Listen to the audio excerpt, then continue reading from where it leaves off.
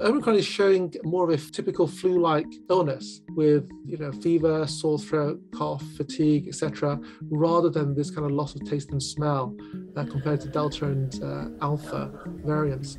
So we think this might be a good sign that it is moving towards a more typical flu-like illness rather than the unusual pandemic strain of infections that we've been seeing in the last 2 years.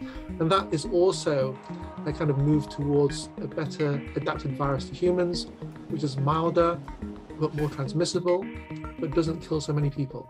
I think it's changed the way we're dealing with the pandemic. So at the moment, certainly in the UK, there are fewer restrictions because the UK government's trying to ride out Omicron variant, given that it's not causing as many hospitalizations as we had with Alpha and Delta.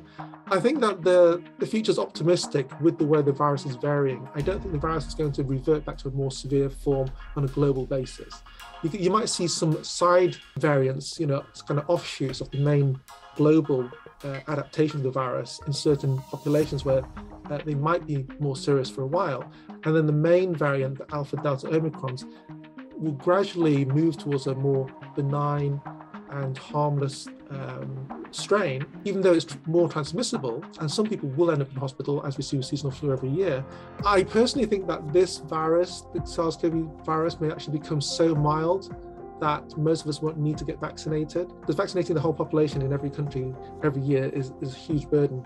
I think it will become more targeted in those who are most vulnerable, in the over 65s, for example, and those with chronic comorbidities. I think this virus may evolve itself out of the pandemic before we solve this global vaccine equity situation, which is still very uneven. About only 10% of the world population has been properly, truly vaccinated, fully vaccinated, and the other 90% is going to have to wait a long time to reach double vaccination status, given all the third, fourth dose boosters that the richly developed countries are waiting for. So in fact, I think the virus itself may do us a great favor if it continues to evolve in this way towards more milder phenotype, and not have to require people to vaccinate to actually have a more mild version of the disease. So I think that the virus is going to maybe solve the vaccine equity problem for us, in that we may not need it anymore, say 12 to 24 months from now.